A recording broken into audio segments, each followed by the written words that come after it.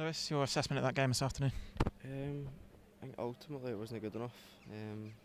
Off the ball and at times on the ball. I think it's fair to say probably we're beaten by the better team, and that's pretty much sums the day up. Is it a day where you just kind of have to give them the credit and accept that they played really well today? It's a bit of both. I think they played well, but at the same time we can do much better. I don't think we can be happy with the way we performed as a team and the press. And I just think we weren't up to it today. I'll take you back to the start of the game, focus on the positives. How satisfying was it to score from a set piece? Because I know that's something that you really focus on at Jersey Road in the week. Yeah, no, we focus on it a lot.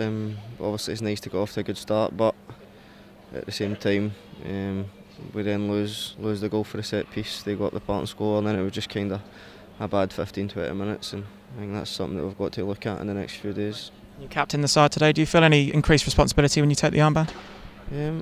Of course you do a wee bit, but the way we're working it this year, everybody's going to get a chance to be captain. But I think that just encourages everybody to be more vocal on and off the pitch. Arsenal up next on Wednesday, a chance to bounce back and make a statement against one of the biggest clubs in the country.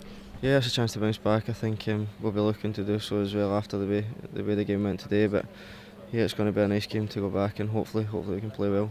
It's been a demanding league schedule over the last few weeks. Does the cup come as a welcome distraction on Wednesday night? Yes, I think as you say, we've got a lot of games, and we've got a lot of games coming up as well. So it's just good that we can use the squad and the lads on the bench and come in and do just as good a job.